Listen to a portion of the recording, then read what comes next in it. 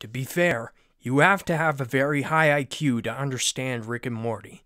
The humor is extremely subtle, and without a solid grasp of theoretical physics, most of the jokes will go over a typical viewer's head.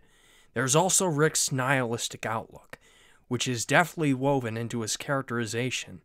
His personal philosophy draws heavily from Nardia-Voila literature, for instance. The fans understand this stuff.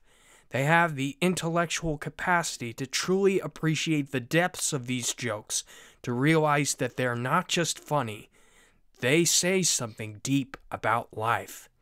As a consequence, people who dislike Rick and Morty truly are idiots. Of course, they won't appreciate, for instance, the humor in Rick's existential catchphrase, "Wubba lubba dub dub," which itself is a cryptic reference to Turgenev's Russian epic Fathers and Sons. I'm smirking right now, just imagining one of those addlepated simpletons scratching their heads in confusion, as Dan Harmon's genius unfolds itself on their television screens. What fools, how I pity them. And yes, by the way, I do have a Rick and Morty tattoo, and no, you cannot see it.